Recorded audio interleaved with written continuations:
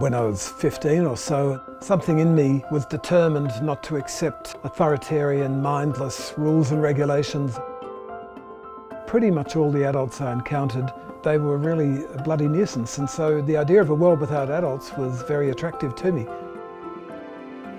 My name is John Marsden and I write books and I run a couple of schools in Victoria. Teenagers, probably all through history, have been demonised in so many different ways by the media and by adults. They are unemployable, they're illiterate, they're drug addicted, and so on and so on. And so I wanted to write a book that would show teenagers in a different light, and also a book that teenagers would read and start to think, gee, how would I go in a situation like that? The Tomorrow series is about a hypothetical war where Australia gets invaded, but a group of young people is not included in the roundup. They are able to wage a sort of guerrilla war against the invaders. The characters in the book, they're not superheroes, they have plenty of weaknesses, but I wanted teenagers who read the book to realise that having weaknesses is not the end of everything. It doesn't mean that you have no strengths. Sometimes when I pick up one of my books in the school library, it will fall open at a page where there's something sexual happening, so that's fine. When I was a teenager, I was very interested in books that had scenes like that, and I would reread those scenes, and my books would fall open at those pages too, I imagine. One of the problems with the way sex is taught in schools is that it's often taught by the science teachers, and it's presented in a very scientific way with lots of diagrams and data. Sex is about far more than that. It's about relationships, it's about feelings. It's something that should be celebrated, not feared or scorned or despised. The books have acknowledged that by the way that the characters connect with each other. And I mean connect with each other metaphorically more than literally. I think I've got 9 filing cabinets altogether. About half of those are full of letters.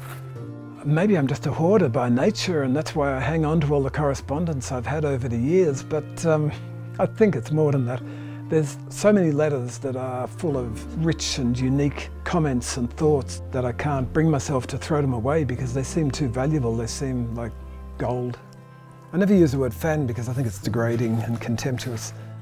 These are letters from people who read books with an intensity, which I have, and the books can be quite a lifeline. Leaving a school where I'd taught for 9 years, the principal said to me, you take young people's issues seriously and you show them a lot of respect, and I was pretty moved by that because I think that's what I didn't experience when I was a young person. I have never felt safe in my childhood or adolescent years, and that was as true at home as it was at school. I got in endless trouble. I challenged authority and defied every rule and regulation, and spent an awful lot of time being either caned or lectured. I date it back to a geometry lesson in Year 7 at the start of the year where I didn't understand the work, and I think I lost confidence from that moment on. I went to university because it was just the expected thing to do. When I got there, I found it all alienating and so huge that I couldn't connect with anything or anyone. I was working as a cleaner, and I was getting no support or help from anyone, and was seriously contemplating bringing it all to an end. I knew some people had tried psychiatry, and I didn't believe in it, I didn't have faith in it, but I thought I should at least give it a go, and then if it doesn't work, then I haven't lost anything because I'll kill myself anyway. There was no instant cure from being in a psych hospital. I didn't come out of there beaming with happiness and joy. It was another about 8 years before I finally decided to try teaching as a career. Oh, I love the smell of mint. And you know, if you scratch it or squash it, it smells even stronger. Yeah, put it right up to your nose. All right, beautiful. It's amazing how every leaf is different.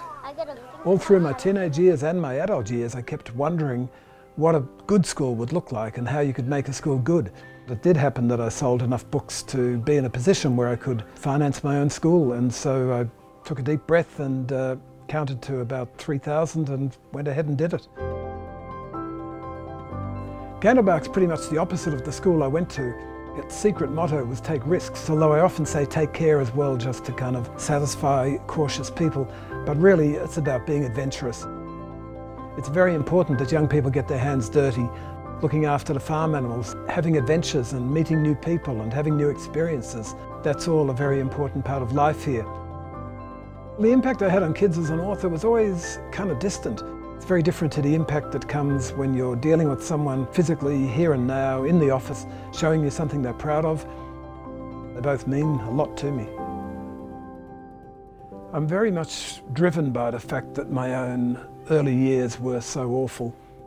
I have every sympathy with young people who are in similar predicaments. The Tomorrow series, I hope, is giving young people the message that they are capable of great things.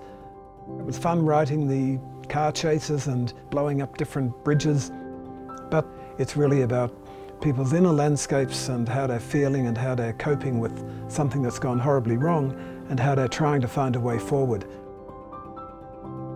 Adolescence is the time when we're starting to write the script for our adult lives, and we kind of pay our adolescents to be rebellious and to question and to challenge and even to defy us. And yet at the same time we complain bitterly when they do. But that's their job, and we should welcome it.